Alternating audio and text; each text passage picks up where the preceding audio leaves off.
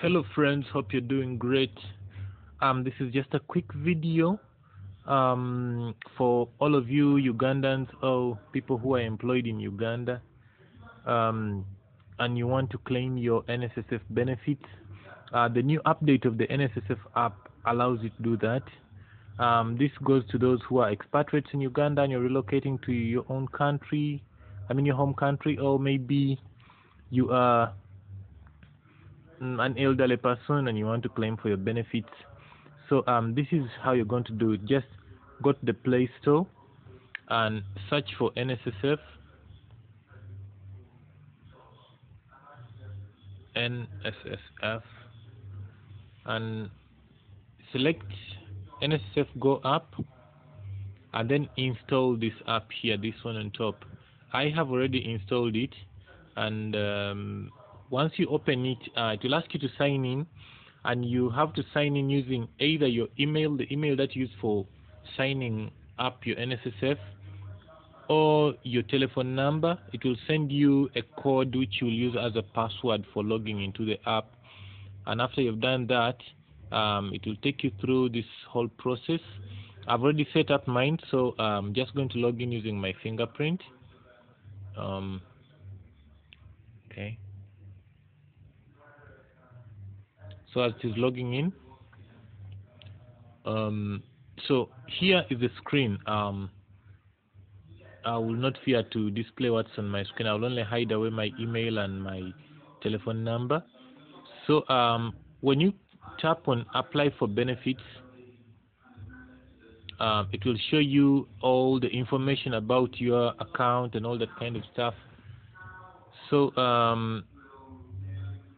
if you are someone who's above a certain age, you just tap on age benefit, and then it will take you through the whole process. But as for me, I'm 31 years old, so it won't allow me to apply for age benefit. You could also apply for withdrawal benefit. That is for people who are between the age of 50 and 54.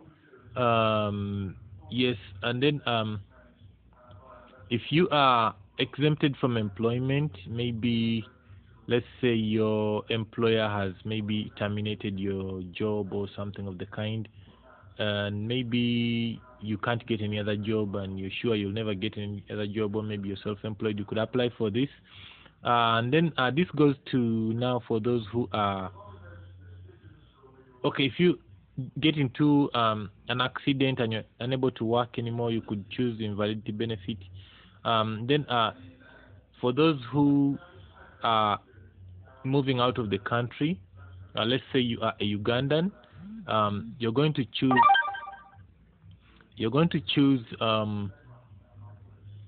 are a Ugandan. You're going to choose the payment method you want. Of course, it will be bank this way, and then you're going to attach your letter of termination of contract, and that will work for you. And after there are so many letters you can easily attach here. There's a lot of documentation required.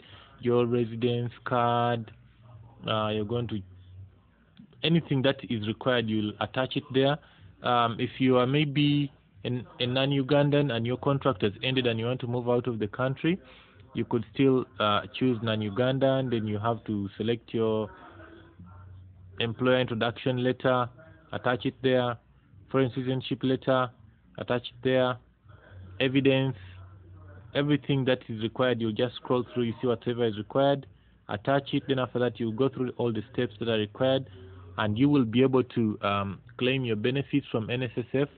Right now, we are not yet sure how long it takes, but in case you need to find out more, you can call NSSF and they will be able to help you out. Thank you very much for watching this video. Have a great time, everyone.